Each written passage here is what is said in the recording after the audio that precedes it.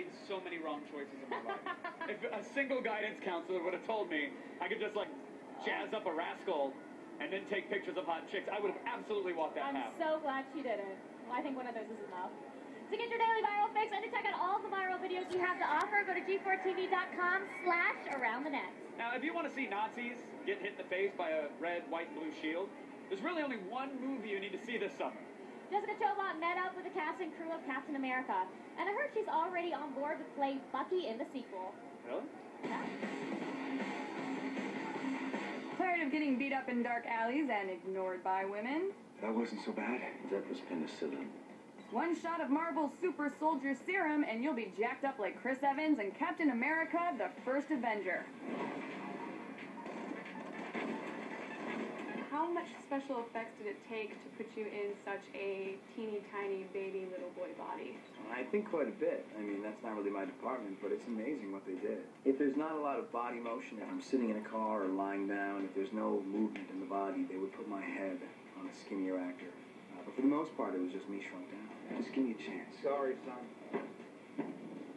Saving your life. Superhero movies are obviously huge right now. Are you ever afraid that it's going to reach that ceiling and that the bubble may burst? I hope the bubble does burst because I don't really consider this necessarily a typical superhero movie. I think we're set apart because we are in the period of the 40s and because I think we have a story that is much more multi-layered and satisfying than a lot of superhero movies or comic book movies that you've seen. So the bubble can burst. So you start the film off with the girl on each arm, and then, you know, Captain America becomes Captain America, and then you're kind of left in the dust a little bit.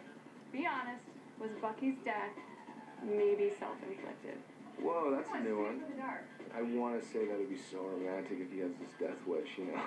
But I don't think so. I think he's trying to protect him in whichever way he can. I got no right to do any less than that. This isn't a back alley, Steve. It's war. And the shield is awesome. How many times did you crack yourself in the face with it? Not once.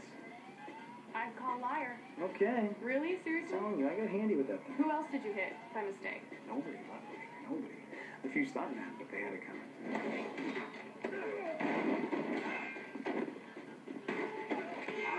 What parts of the comics did you pull for this particular adaptation? We went through the Brubaker series of comics with the writers and we picked things that we could build a story around without lifting it directly from the comic. We wanted this to appeal to a bigger audience than just comic book fans. What made you so special? Nothing. I'm just a kid from Brooklyn.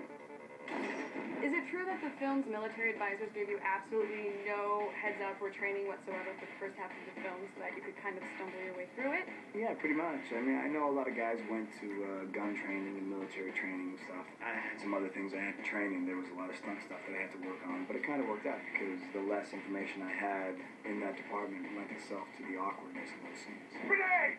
Move it! Get away!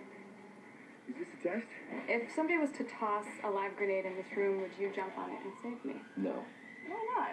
We don't even know each other. I know. A Maybe grenade. the children first. I don't know. Maybe if it was made out of chocolate or something. Whatever. I would totally do it for you. No. I'd be out the window. Man, everybody has been saying that today. Nobody would save me. Well, if I had presence of mind, maybe I'd try to make an effort, but let's be real. Come on, guys. Take one for the team. It's practically your patriotic duty to see this movie. Captain America? Yeah! Captain Amerca! No, don't say it.